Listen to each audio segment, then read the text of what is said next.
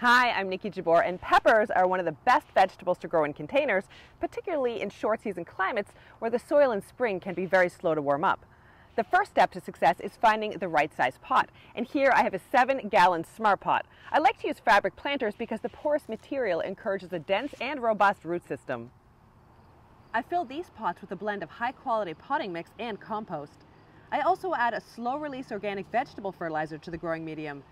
The varieties I've chosen to grow in pots are Jedi, a high-yielding jalapeño with extra-large fruits, Escamillo, a sweet pepper with bright yellow tapered fruits, and Flaming Flare, a cone-shaped Fresno pepper that is both sweet and mildly hot.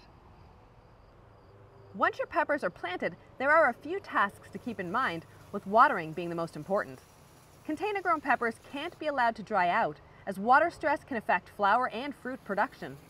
Maintain a lightly moist soil, checking daily, and watering when the growing medium is dry about an inch down. I also feed my potted peppers every 2 to 3 weeks with a liquid organic vegetable fertilizer. Read the package directions for specific application rates. You may also wish to add a support like a tomato cage or a stake to keep the pepper plants upright. This is best inserted right after planting. If you wait until the plant is mature and full of fruits, you could damage the branches or knock those fruits from the pepper plant. Finally, as the fruits mature, harvest often to encourage heavy production.